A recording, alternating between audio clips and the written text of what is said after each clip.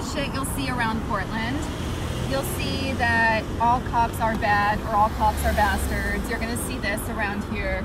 BLM, right? So, you know, you're here at a nice little establishment and they clearly don't mind that this is right outside of their business.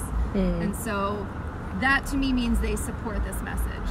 And so that also means to me that I won't support them. So this is the type of stuff that in the Portland area and in the liberal areas around the country, you need to look out for and actually think about this, because if that was my business, I'm not going to allow, there's a Black Lives Matter idiot behind me, I'm not going to allow this to be outside of my business. Yeah. So.